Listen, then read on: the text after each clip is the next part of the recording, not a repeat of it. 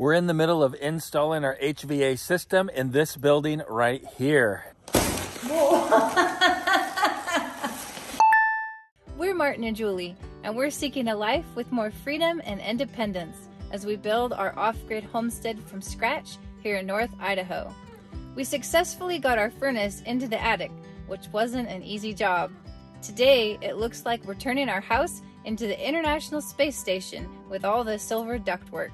I have never installed ductwork before in my entire life, but how hard can it really be? I don't know. Let's go find out. This is for the return air. The cold air in the house will get sucked through this giant 14-inch duct here and go up to the furnace, be heated, and then put back out through all the registers throughout the house. Now we're ready to start installing the ductwork. This is a piece of our 6-inch ductwork, and it is an R8. And I have a feeling that opening this is gonna be like one of those snakes in a can that just like pops out at you. So we'll see. Whoa. It really is. It keeps growing and growing.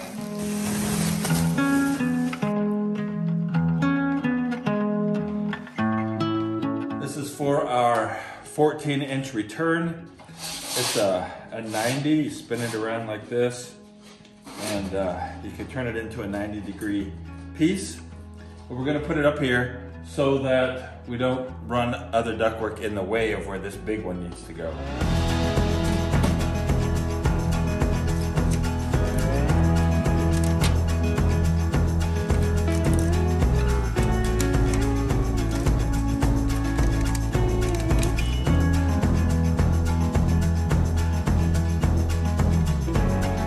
This guy right here is a Y. It goes from 8-inch down to 2 6-inches for this side of the apartment. So what we need to do is we need to cut our ductwork, fit it onto here, attach another piece, and it'll go to this one right here. And then we can attach an 8-inch from there all the way up to the furnace. We attach this inner part that's kind of like a throat, you know, like, what is that called? Their esophagus, maybe? I don't know. But it reminds me of a throat, like the throat of a deer.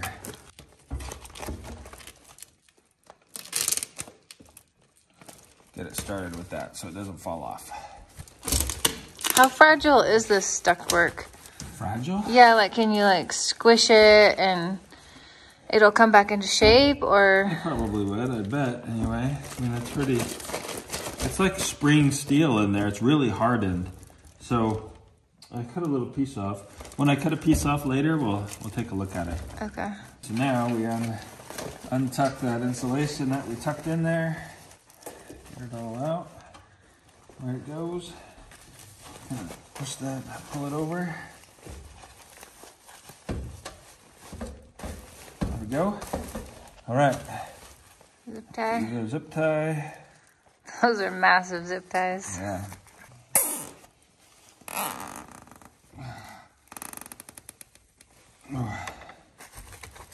Tight.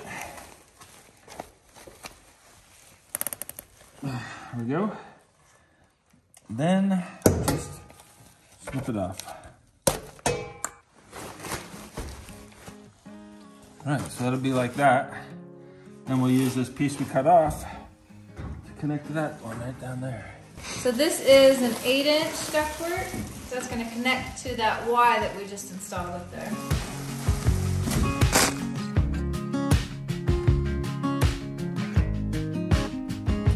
Safety Sal is causing too many problems, so she needs a timeout. Uh-oh. Get in there.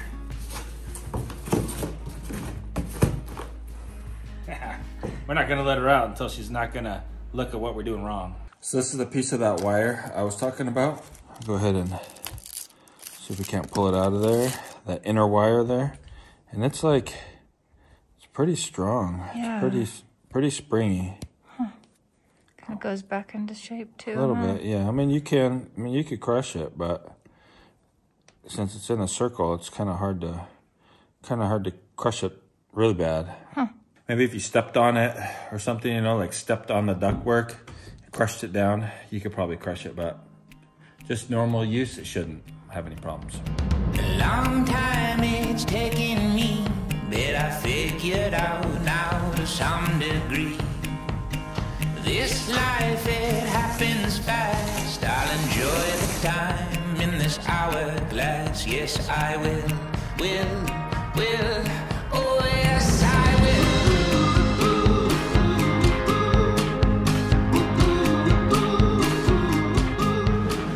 Marty is in a very precarious position right now. Wow, Marty. Don't tell Safety Sally. You're almost doing the splits. I know. So we're working on the 14-inch right now, and it is a beast. These are the very large cable ties that we are using. They are 36 inches long. They're big. What's the hold up? I don't know. Just joking. You're doing a good job. How much do you like working with insulation? Not much. Probably ought to have mask and goggles on. I can see like little flakes coming down. Yeah. Are your arms itchy? No. I'm not really itchy for some reason. But if you did this for a living every day, you definitely want some protection. But once or twice in a lifetime, probably not too big of a deal.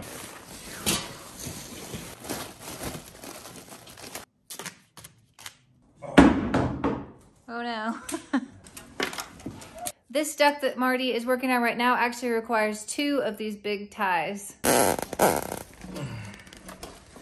Cinching her in. As tight as a human can get it. If you think this place is starting to look like the International Space Station, how about you give our video a thumbs up? The last zip tie for all of the ductwork.